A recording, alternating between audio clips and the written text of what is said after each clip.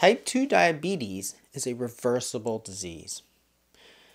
The American Diabetes Association in 2021 changed. It used to think of type 2 diabetes as a chronic and progressive disease. That is, once you had the disease, you had it for life and there's nothing you could do about it. But in 2021, it set out criteria for remission, which means that it is possible to put this disease into reverse. And the better news is that it can be done naturally without surgery and without medications. And I'm going to share with you the top 5 keys to putting type 2 diabetes into remission. And it's coming right up.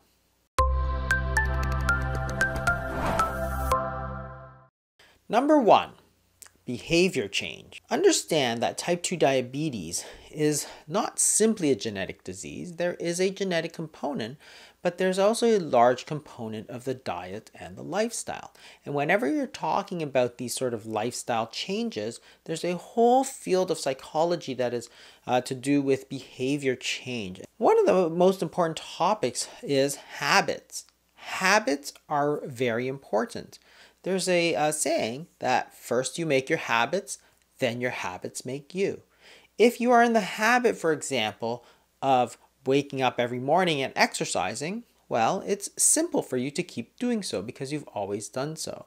Just like brushing your teeth. You don't have to think about it. You don't think, oh, today I should really brush my teeth. It's the same with any type of diet or lifestyle or behavior change. You have to build it into a habit. And there's a number of keys.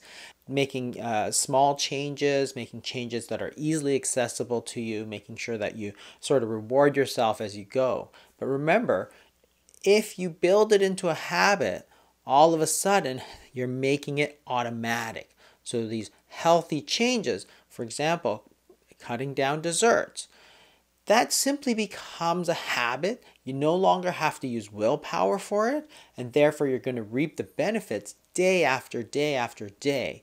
And that's why it's so important for you to build these healthy habits. You have to identify what you want to do and then build it. There are other keys to behavior change as well.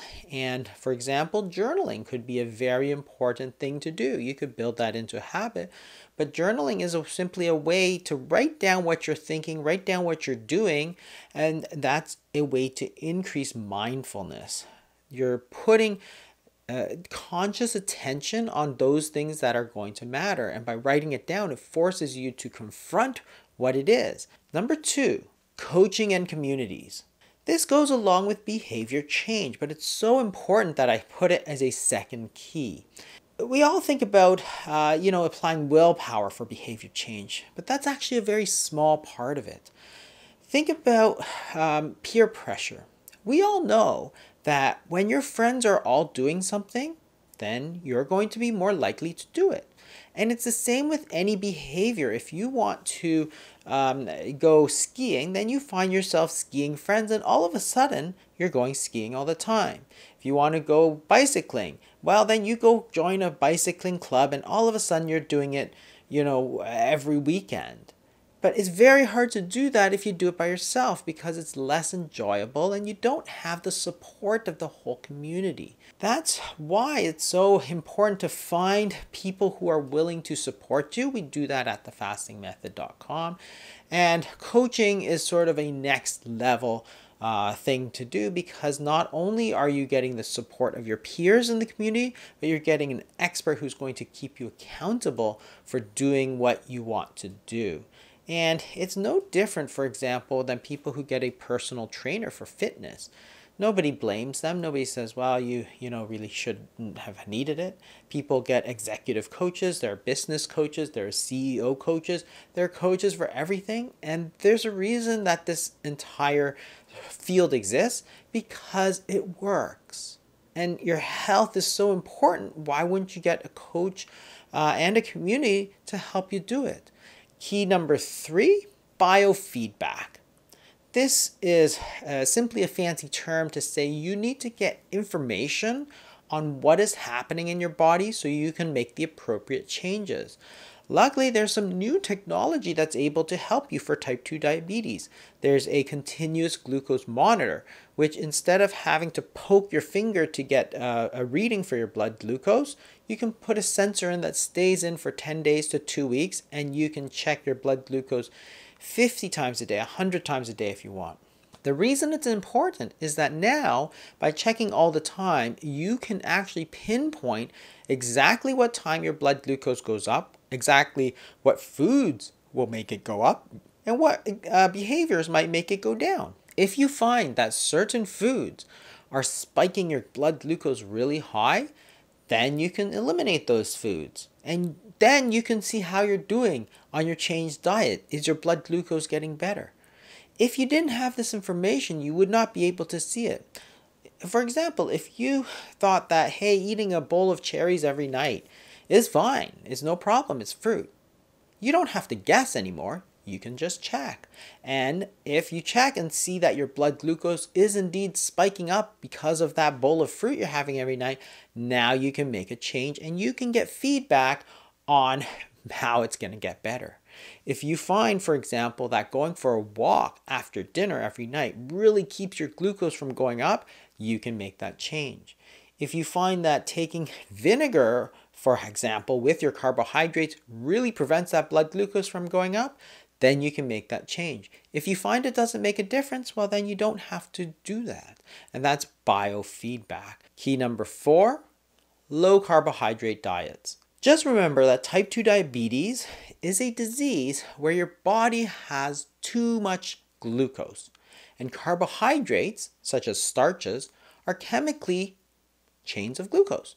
So if you're eating, for example, a bowl of rice, your body is going to break down that rice into its component glucose, and your blood glucose is going to spike very high. There's a simple solution for that. Stop putting so much glucose in your body. Your body already is full of glucose, so when you're eating more glucose and your body can't store any more of it, it's simply going to spill out into the blood. So instead, you can eat less carbohydrates. Eat proteins and fats. If you eat an egg, for example, it's full of protein, it's full of fat, but there's very little glucose. So even though there are calories there, there's energy, there's vitamins, there's minerals, there's no glucose. So stop putting the glucose in your body. Look for the sources of sugar in your diet and stop putting it in your body because your body has too much. Think of it this way. Your body is has a way to store glucose. It's just like if you go to the grocery store, you have a way to store those groceries by putting it into your fridge. What if your fridge is now so full that you cannot put any more in and all the food is just spilling out onto the floor? Would you keep going to the grocery store? No. You want to use up some of those groceries in your refrigerator. Key number 5, intermittent fasting. Intermittent fasting is simply a period of time that you don't eat. When you don't eat, your body still needs energy. Your heart, your brain, your lungs, your kidneys, they don't just stop working. And in order to continue, they need energy.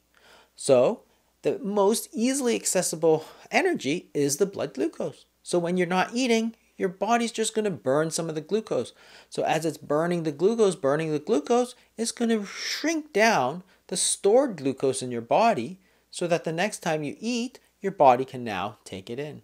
It's no different than you cooking some of the food in that refrigerator. You're just using it up. In this case, the fasting is going to give your body the time it needs to use up that stored glucose so that when you eat again and when you take glucose, it's not going to spill out into the blood. So those are the 5 keys to reversing type 2 diabetes naturally. Behavior change. Number 2, coaching in communities. Number 3, biofeedback. Number 4, low carbohydrate diets. And number 5, intermittent fasting. Thanks for watching, everybody. Hope you learned something. See you next week.